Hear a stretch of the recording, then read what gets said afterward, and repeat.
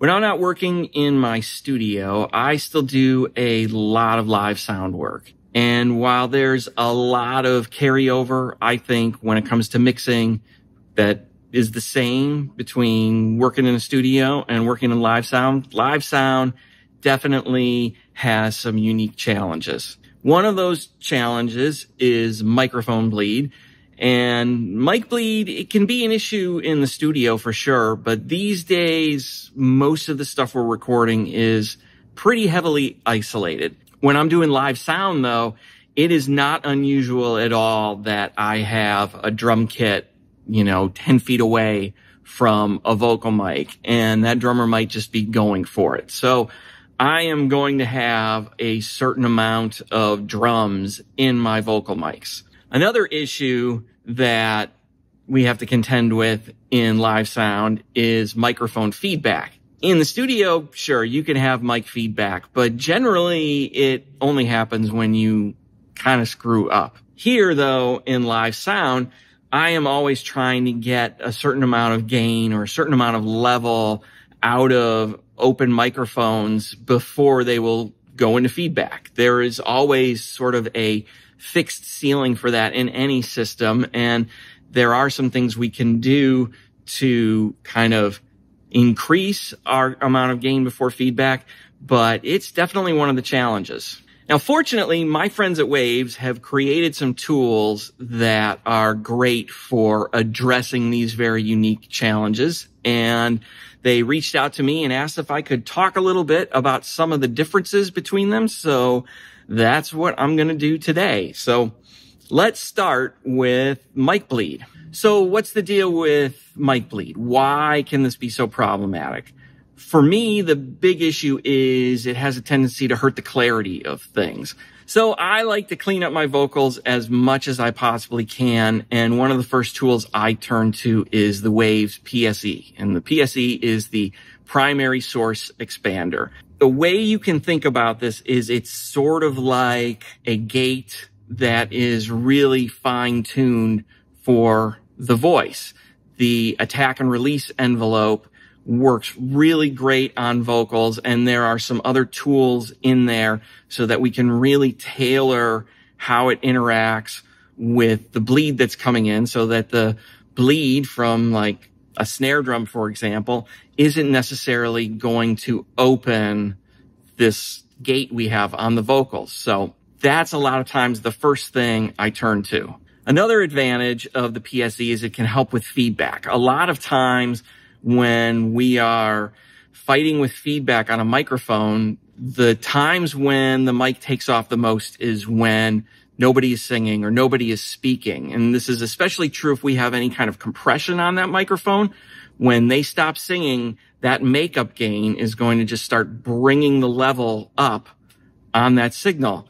Well, if we've got the PSE in there, we can set that so that it turns it down a little bit to kind of compensate for that. And a lot of times with the PSE, I might set it for 6 dB, sometimes 10 dB of reduction on a really loud and challenging stage, but I'm not necessarily trying to eliminate all of the bleed. I'm just trying to reduce it to a level that is manageable and that helps sort of clean up and clear up the mix and make it a great experience for everybody who's in the room. Now, when it comes to feedback, Waves has a couple of really tailor-made tools for dealing with feedback. And the first one is X-FDBK, and the second one is Feedback Hunter. Both of these plugins, they operate in a similar way in that they use equalization to reduce frequencies that are going to start feeding back, but the way they go about finding those frequencies is very different. Both of these plugins, they're best used before you have a show or a service. X-FDBK in a pinch you can use in the middle of a performance, but in my opinion, it's best to use it ahead of time. So X-FDBK works by detecting feedback. It detects the resonances, and then it notches those frequencies out. This is something we used to do with graphic equalizers.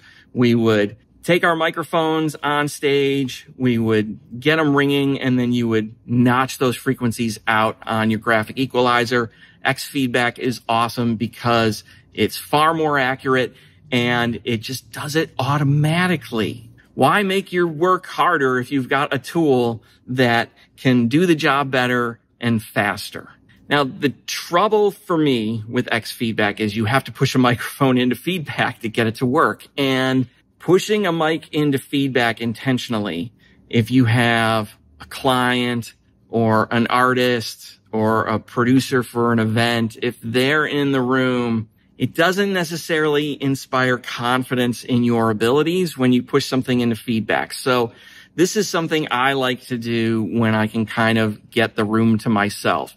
It's also something I don't like to do when a lot of other people are around because, you know, even for people who understand how this works, I mean, nobody likes listening to feedback. So ideally, I use X-Feedback ahead of time when I really want to get surgical on knocking out feedback. Feedback Hunter works a little differently from X-Feedback. Feedback Hunter listens to a test signal. It's a white noise signal that you play through your monitors or your PA, and then X-Feedback creates a custom EQ curve for that microphone that is kind of based on the frequencies it believes are going to feed back more. Since X-Feedback uses a test signal, you have to do this before your show. The thing I find with Feedback Hunter that can be a little disconcerting at first is a lot of times it looks like it's doing a lot. I was a little skeptical the first time I used it because when I looked at the curve, it looked like it was doing a lot. I mean, it looked like it was just overall doing broadband reduction, and maybe it was.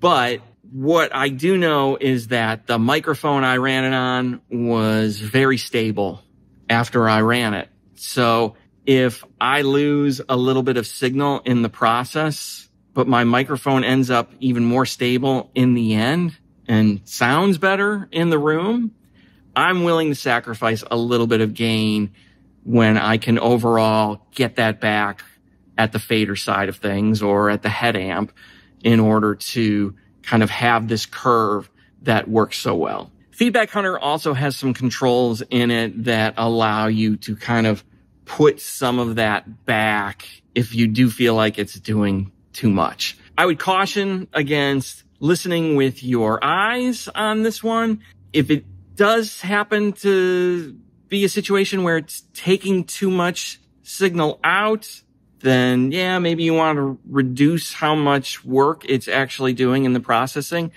But, you know, really listen with your ears, because if the end result is a more stable microphone for you, who doesn't want that? I mean, to me, that's a win, and I'll take a little bit of gain loss if the overall result is better. And it's something that I can make up just on the channel, turning it up a little bit at the fader, or, you know, maybe even driving a more signal into it at the head amp as needed. So depending on how your gain structure is set up, you might be able to do something like that.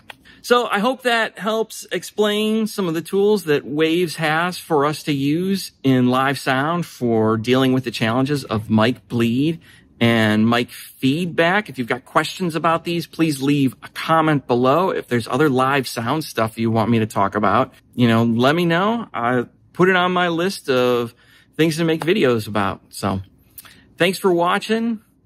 I'll talk to you soon.